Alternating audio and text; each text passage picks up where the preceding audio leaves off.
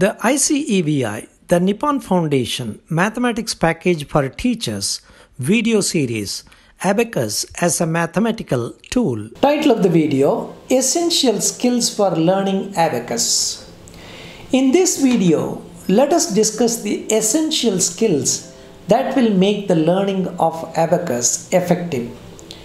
There are some skills which are essential as they add to the accuracy in the procedure as well as in arriving at correct results for problems. The first skill is for the individual to demonstrate the correct finger movements in the abacus.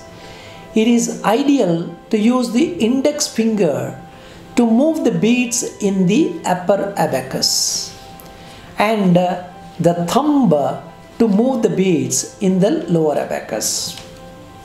Actually, this kind of demarcation will help the child to have better control over the procedures of the operation.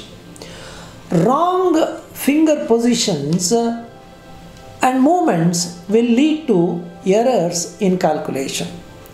The correct finger positions may be missed when the individuals see the beads and operate and still get the right answers, but for visually impaired child, proper finger movements on the abacus will enhance the accuracy in calculation. Secondly, the hand position on the abacus is important.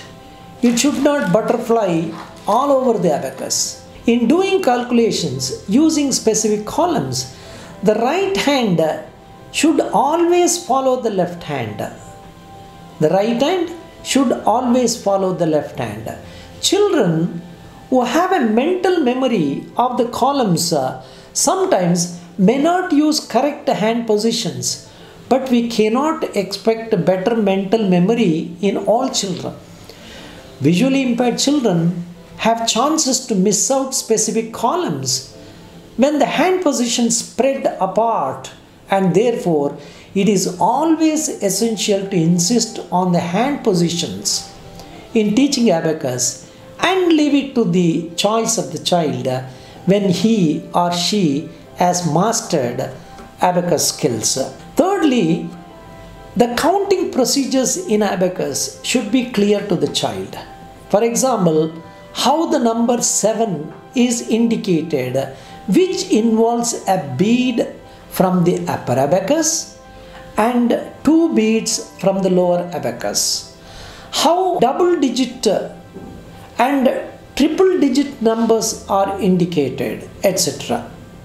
This is very important.